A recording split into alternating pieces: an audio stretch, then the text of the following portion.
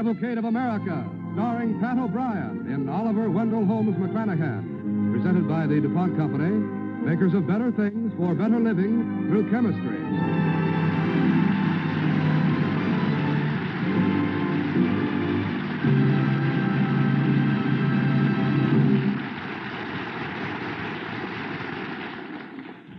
Good evening. This is Pat O'Brien. Tonight's cavalcade is set in 19th century Boston. But it could be set at any time, any place, because it's a simple story. It's about Dennis MacLanahan. That's me. And my wife, Kate, and my baby that's coming.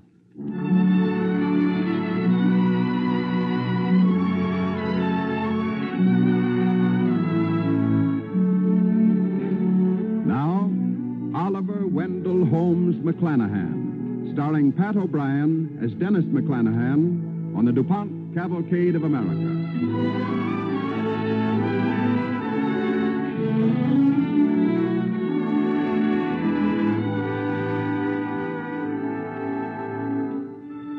My name is Oliver Wendell Holmes MacLanahan, and I'm going to tell you how I got such a name, and at the same time, I'll tell you how my namesake, Dr. Holmes, and my own father, Dennis MacLanahan, saved the lives of the women of Boston.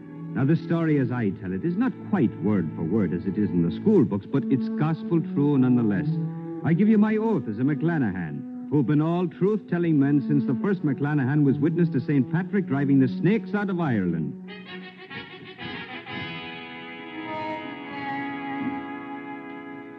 It was in the year 1842 that this great saving of Boston's ladies happened, and it all begins in our kitchen with Pa smoking his pipe and Ma sewing on baby clothes for me, and me waiting, just waiting to be born. Kate? Yes, Dennis? How do you feel? Oh, fine. Do you now for sure? It's only a baby I'm having, Dennis, not a boil or a head cold. Are you saying I complain too much with my cold? I'm thinking more of the time you sat in your boil. Well, if the pains of childbirth are a patch on what I had then, may the saints have mercy on you, woman. Oh, you big, strong man. Hey, here now. What are you getting out of your chair for? I'm going to put a little more coal in the stove. It's nippy out. Well, I guess I'm big, strong man enough to carry a coal scuttle. But, Dennis... I told you I don't want you doing any heavy work, mate. Now, sit down. Sit down. You should not worry so about me, Dennis. Oh, it's not you I worry about, girl. It's myself. I'm finding out that fatherhood's a difficult state, and I'll be glad when it's over. Here you are now. There's your fire fixed. Oh, thank you, Dennis. Now, after handling that dirty coal scuttle, you better wash your hands. I didn't get a speck of coal dust on them. It won't wear your hands out to wash them, Dennis. My mother and father are coming soon. Want you to look nice for them. I look plenty nice enough for the O'Learys. Be a good boy now and clean yourself. Oh, all right, all right. If I had a brain in my head, I'd have married an orphan. What was that? There now. Am I pretty enough for your wonderful parents? Now, put your shoes on, Dennis. Shoes, is it? And I suppose when I get through hemming them, you want me to wash my hands again. Could that be Ma and Pa? Who else has such a pompous knock as your father? I'll open the door. You don't have to break it down. Good day to you, MacLanahan. Good day to yourself, Mr. O'Leary. Sure you're keeping this house too warm, Dennis, for a girl who's about to become a mother? The girl who's about to become a mother wants it warm. It was chilly in here, Ma. Well, it's too warm now. Open that window, Dennis. How do you feel now, Kate? Still cold? No, I guess not. Well, I'm certainly not going to open any window if you are. Dennis, will you stop butting in on things that don't concern you? If my own wife and my own baby don't concern me, who in the name of St. Joseph does? Sure, men don't know nothing at a time like this. Open the window, I said. Open it, Dennis. Ma knows what's best. All right, all right. There. Are you keeping busy as you're bricklaying, MacLanahan? I am, about the same. Well, you ought to try to do better. You'll have another mouse to feed soon, you know, and you need to look to me for help. The only thing I ever asked you for was your daughter, Mr. O'Leary. I'll take care of my own. You know, there's one thing you're doing all wrong, Dennis. Oh, now what? Well, you've not made arrangements yet with the midwife. I passed Mother Moore on the street today. She said she'd not heard from you at all. That she hasn't? Now, I'm not one to butt into other people's business, but you mustn't put it off any longer. Now, you go and see Mother Moore tomorrow. I don't think I will. Well, what have you got against Mother Moore? Sure, she's the best midwife in Boston. Ask Tom Riley about that. Him that lost his wife, you mean? I do indeed. Ask Ed Jenks. Ask the carpenter across the street. Ask any man or grieving men I could name for you. Those things are not Mother Moore's fault. Those are the ways of Providence. Well, for my taste, Mother Moore is too providential. Well, how can Mother Moore help it now there's an epidemic of childbed fever? Mothers are dying all over the place. Oh, do you have to talk about it in front of Kate? Well, who brought it up in the first place? It's all right, Dennis. I'm not worried about anything happening to me. Ah, she's going to be all right now, if only she has the right care. If you don't want Mother Moore, what midwife do you want then? I've been thinking of having a doctor for Kate. A Doctor, just for a baby. Expensive ideals you have for a bricklayer. Oh, it's not only the money, it's the shame of it. Do you want your own wife having a strange man with her at a time like that? I don't care. I don't care as long as it's good for her. This idea of having doctors for babies is a lot of modern nonsense. And I won't have my daughter mixed up in such risky foolishness. It's women's work, I tell you. That's your opinion, Mrs. O'Leary? How can you go on arguing with me, Dennis? I've had 12 children, I have, and never a man had nothing to do with it. Ma and Pa do know more about these things than we do, Dennis. So maybe if I had 12, I wouldn't be worrying either. This is our first, and I want things just so for you. Well, Ma and Pa do, too. Oh, I know, No, but... No. Stop fretting yourself, Dennis. Tomorrow I'll make all the arrangements myself for you with Mother Moore, and you won't need to give Kate or the baby another thought. I think Ma knows best, Dennis. All right, then. But I still don't like it. Ah, stop worrying, I said, Dennis. Sure, it'll all be taken care of as it always has, by God and the women. If he can get a word in edgewise.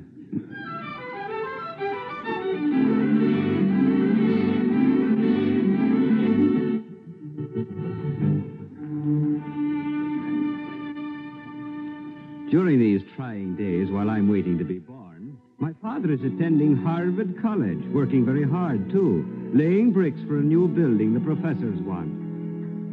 Hey, Clancy. Clancy, hurry with that hod, will you? Have no bricks. Ah, don't rush me, MacLanahan. I am in no mood to hurry. Oh, I was at a noble wake last night. A noble wake. Whose? Regan's sister. Ah, you never saw such weeping. Ah, well, there's your bricks, me boy. It was the one who died, Regan's sister, with the new baby. And what other sister could it be? It only one. What'd she die of? A childbed fever that's killing all the mothers lately. Had she trouble when the baby was born? None. And 1 week later, the poor girl's in paradise, leaving all of us with headaches after a wake. Tell me, who was the midwife? Old Mother Moore, of course. Oh, her again, was it? That was no fault of Mother Moore's. They had a doctor when the girl was taken bad. He said Mother Moore done all he could have done himself, almost. Why did the doctor say she died?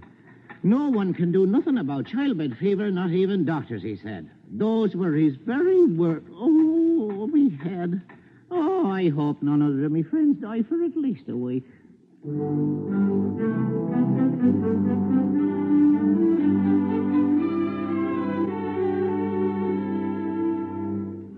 Well, if Pa was worried before, you can imagine how he feels now. Why, he can't even complete the eating of his dinner pail, which is not like a MacLanahan. So he walks himself around the grounds of Harvard College, brooding. And then he sees a brisk little gentleman walking in his direction, laughing to himself. Pa gets his courage up and speaks to him. I beg your pardon, sir. Yes? I beg your pardon, sir, but are you one of the professors? No. No, but I teach. Oh, then you're a gentleman of education, and I'm going to presume on your good nature to ask you a question. Who is the best doctor in Boston? Dr. Holmes. Dr. Oliver Wendell Holmes, unquestionably. They say good things of him, do they? Oh, my dear sir. They say many things of Dr. Holmes. They say his legs are so short he can walk under tables with a high hat on. They say his tongue is so long he can out-talk his own mother-in-law. And Dr. Holmes says that Dr. Holmes is the best doctor in Boston. And you say so too, do you, sir? Indeed I do. You're a gentleman and scholar, and you ought to know, sir. Where can I find this Dr. Oliver Wendell Holmes? At the Tremont Medical School. It's that building over there. But will the doctor see plain people like myself? Well, just tell him I sent you. Oh, thank you, sir. Thank you. No trouble at all, sir. Good day. Oh, but, sir, who shall I tell the little doctor it was who sent me? Tell the little doctor that you were sent by Dr. Oliver Wendell Holmes.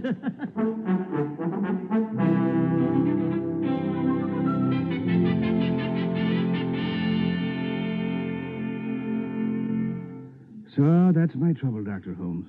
Oh, I'm half out of my mind with fear that my wife Kate will be attacked by this... what do you call this fever? Medical term is puerperal fever. Uh-huh. Well, I'll just stick to calling it childbed fever, if you don't mind. It's quite all right. It fits better on a working man's tongue. The important thing is, can you keep it away from my poor Kate? I wish I did know what to do. Well, then you agree with the Reagans, Doctor, with old Mother Moore, that this pestilence is beyond the works of men and nobody can do nothing about it. No, I don't say that at all, Mr. MacLanahan. I find that when men talk that way, it's usually an excuse for their own ignorance. Somewhere, somehow, I'm sure there's a way to prevent this fever. But how? I don't know any more than this Mother Moore does. Oh, you must know more than her. She's been losing mother after mother. You might say she was Death's best friend. Well, you might also say that of certain physicians I know. There's one obstetrician of excellent reputation who's lost over a dozen mothers in the past few months. Why should some have such worse luck than others? I wish I knew. A few English doctors used to think the disease was contagious, but that theory has never been accepted. And I know nothing about doctoring, but I don't see how it could be contagious. Lion and mothers seldom come in contact one with the other. Yes, that's true, but someone does go from mother to mother like a bee from flower to flower. Well, nobody that I know, only a doctor or a midwife. Exactly. And suppose they were the carriers of the infection. Suppose this Mother Moore, without knowing it, is Death's friend and goes round introducing him to her patients. Oh, you mean like I get dirty at my work, and if I'm not careful when I'm home, I get brick dust over everything, and my wife screams at me to wash my hands? By Jove, Oh, she's a great one for washing my hands, wife is. Oh, she's always after me to be washed. Wait a minute, Mr. MacLanahan. Yes, doctor. Maybe your wife has the right idea. Maybe the whole medical profession ought to wash its hands more. What do you mean, doctor? We know that a proper use of disinfectants cuts down the spread of certain contagious infections. Suppose puerperal fever is contagious. Why shouldn't disinfectants help control it? I'm afraid I don't follow, doctor. Well, it doesn't matter. I'm talking more to myself than to you, but I think it's just possible I can help your wife. Can you now, doctor? It's worth trying anyway. MacLanahan? Anything to put an end to these deaths. Oh, MacLanahan! There's someone calling me. Where are you, MacLanahan? Sounds like Clancy. Well, call out of the window to him. If you don't mind, doctor, I will. I'll send him about his business. Hey, MacLanahan! Oh, go off with you, Clancy. I'm busy. But there's a fella looking for you over to the job, MacLanahan. I'm busy, I tell you, Clancy. I'm busy with Dr. Holmes about my baby that's coming. Well, if you stay busy much longer, you won't have to worry about no baby that's coming. You'll have to worry about a baby that's here. Your wife's labor's begun. Well, it's too soon. Tell that to the baby. Did you hear what Clancy said, Dr. Holmes? Yeah. All Boston heard Clancy. Well, would you come with me, doctor, and do what's needed for Katie? Now, just let me get my bag. Oh. Clancy, tell the boss I won't be back. I'm going on now to Katie with Dr. Holmes. You won't need no doctor. They've sent for Mother Moore. Over my dead body, they'll have Mother Moore. Come away from that window, Mr. MacLanahan. Oh, but they're getting Mother Moore for Kate. Precisely why I suggested we get there first. For Kate. Oh, Come along. All right. Oh, but wait a minute. Maybe to be safe, you better wash your hands first.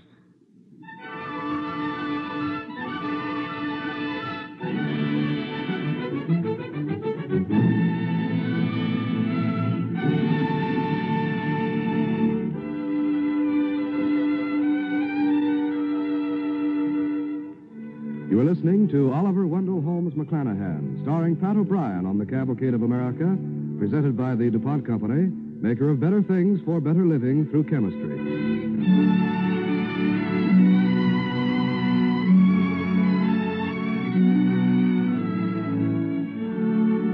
This is Oliver Wendell Holmes MacLanahan telling you how I came by that fine name. It's Boston, October 19th, 1842. And in a few hours, I will be born. In the meantime, I'm causing no end of commotion in the MacLanahan house. Why don't Dennis come, Ma? Oh, now, he's got a long way to come, darling. But I want him, Ma. Now, he'll be here, darling. And guess who else? Who? Mother Moore. But Dennis don't want her, Ma. Why should he? It ain't him that needs her.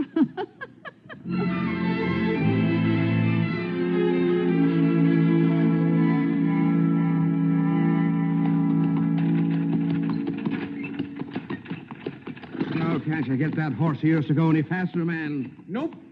But I got a new baby coming. That's your fault. Don't you understand? The doctor and I've got to be there. It really is urgent, driver. Ain't sweating my horse up for nobody. Oh, the devil with your horse, man. You show me the baby can earn a day's pay like my horse can, and I'll hurry. One way or another. There's going to be work for you today, Dr. Holmes. If you're too late to help Katie and the baby, this driver will be needing you.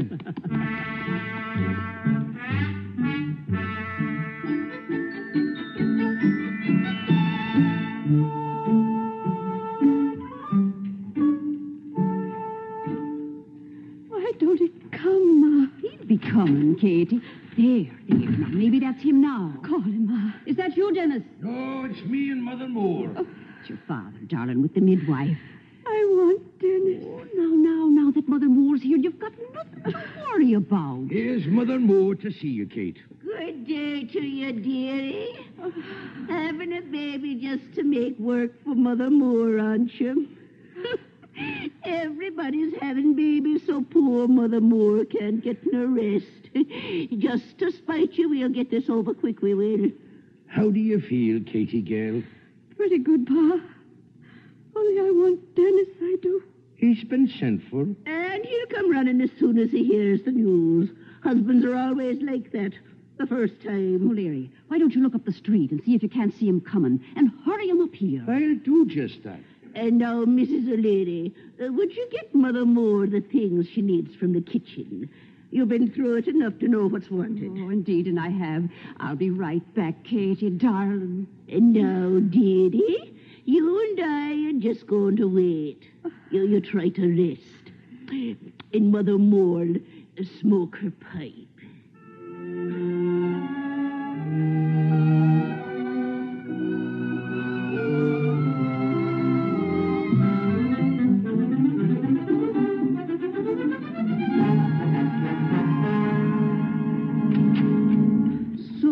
You finally got here, did you, Dennis? We came flying in a carriage. There was no call for such extravagance, MacLanahan. Nothing's happened yet. These are my wife's parents, Dr. Holmes. How do you do? So you went and got a doctor after all, did you, MacLanahan? Well, I'm afraid you brought the doctor here for nothing, Dennis. Mother Moore is in with Katie now. Mother Moore. With Kate now. Well, who else would the midwife be with?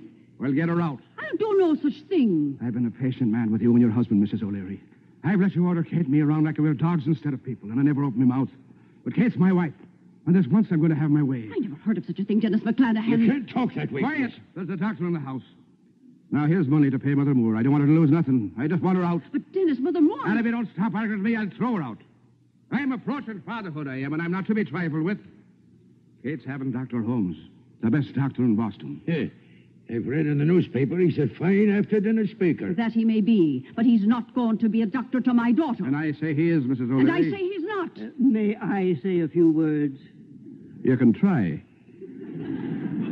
Only one thing matters here, Mrs. O'Leary. The life of your daughter. Yes, and the lives of hundreds of thousands of other young mothers like her. If we can prevent this pestilence from reaching Kate, it's my hope that we can someday keep it away from all mothers. And I believe I can do this. Oh, you can you?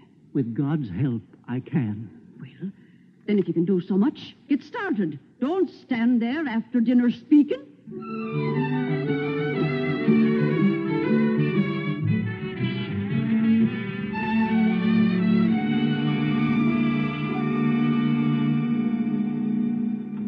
Oh, Dennis, I'm so glad you've come. Oh, if I had my own way, I'd never be 1 minute away from you, Kate.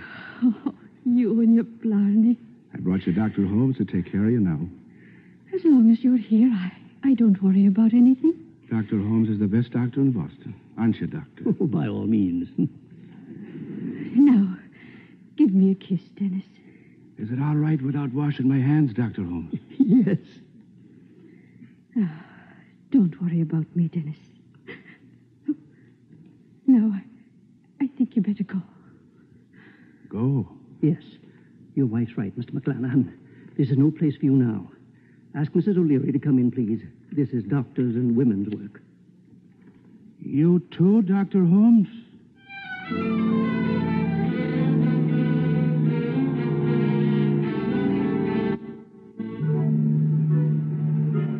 Now comes a time of waiting. For Pa, for the O'Learys, for Dr. Holmes, for Ma, and for all of us. Waiting.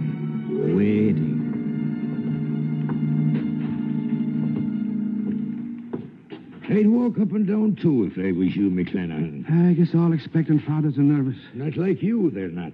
What do you mean? It was a rash thing bringing in a doctor none of us knew nothing about or even wanted.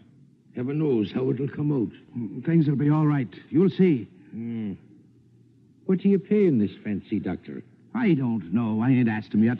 And how do you know he ain't going to give you a bill the size of the State House? I don't care what he charges, as long as Kate's all right. I'll pay somehow. Just don't come asking me for nothing. Oh, I was going to ask for something right now. Ask me for what, MacLanahan? For the time of the day, Mr. O'Leary. If you wouldn't throw money around, you could own a watch of your own. It is now 7 p.m. How much longer do you think it'll be? Who can tell? Some cases take no time at all. Some cases take days. Oh, I'll go out of my mind if something doesn't happen soon. What's that? It's me. Oh, hello, Clancy. Hello, Clancy. Has the baby come yet? No, not yet. I thought I'd stop by to see if there was anything I could do. A man needs his friends about him at a solemn time like this. Ah, yes. Last night was the wake, Clancy. Don't remind me. I'm never going to touch another drop. Unless, of course, when the baby comes, you intend a bit of a celebration. Under them circumstances, I wouldn't insult you by turning one drink down. Oh, I'm sure you wouldn't, Clancy. Oh, why don't something happen? Don't you love these new fathers, Mr. O'Leary? Yeah, wait until he's had 12 like I have. 12? And all lived? Every one. Well, now that is remarkable. Usually, out of a batch that big, there'd be 3 or 4 babies. Ah, will you shut up, Clancy? Now, what have I said? Nothing. Mr. O'Leary, could you spare me the time again? It's 3 minutes past 7. Don't worry about the time, MacLanahan. I'm prepared to stay with you all night if need be. Thanks. Say, did you hear about Chipper McGee's baby? Who's Chipper McGee? The little fellow over to the woodyard. You know, the tin one. Chipper ain't wide enough to bless himself. Clancy, what about his baby? Well, he had a lovely baby. Lovely. Only when it was born... O'Leary. Yes, Mother? You more Dennis. Bring some more hot water right away. Hurry, quick. There's no time to waste.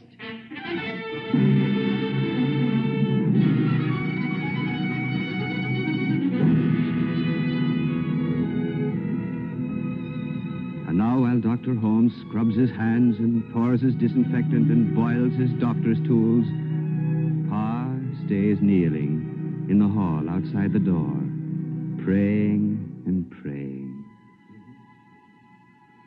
And it ain't that I don't trust the little doctor, Dodd. Only to be on the safe side, would you keep an eye on him? See that he gets his hands clean enough so no sickness is brought to Kate. I wouldn't be no good without her, dear Lord. And you'd only have another sinner to worry about.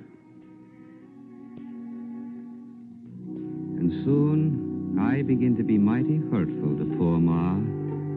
The sleep and the peace end, and I'm delivered out of the hands of God into the small, immaculate hands of Dr. Oliver Wendell Holmes of Boston on October 19th, 1842. That's me. And the mere fact that I'm named for Dr. Holmes ought to tell you the story turned out right. Ma didn't get the fever, nor did any of Dr. Oliver Wendell Holmes's mothers from that time on. And so the doctor wrote a paper about it, telling how he and certain other long-named doctors had found out how to prevent pure childbed fever, which makes me proud of the name my parents gave me, which is much more fitting than the name they'd planned for me. Listen to them talking about me the day before I was born.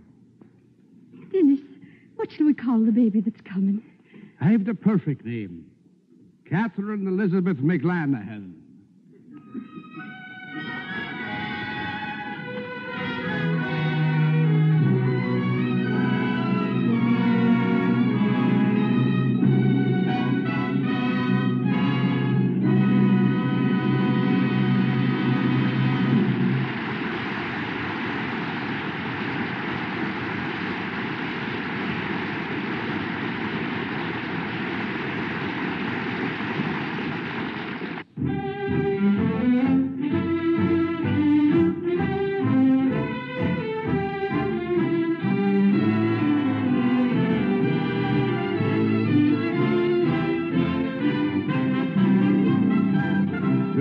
DuPont Cavalcade was written by Frank Gabrielson, directed by Jack Zoller.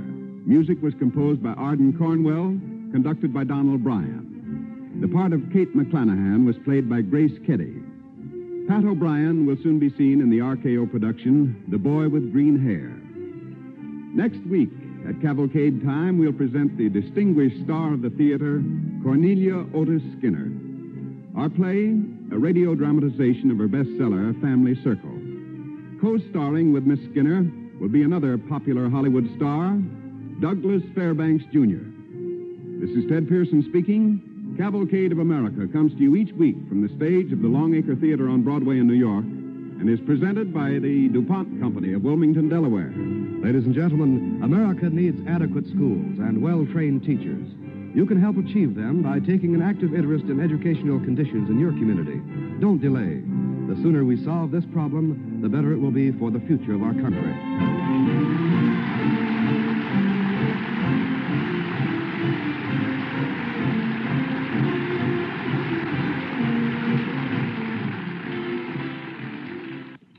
This is NBC, the National Broadcasting Company.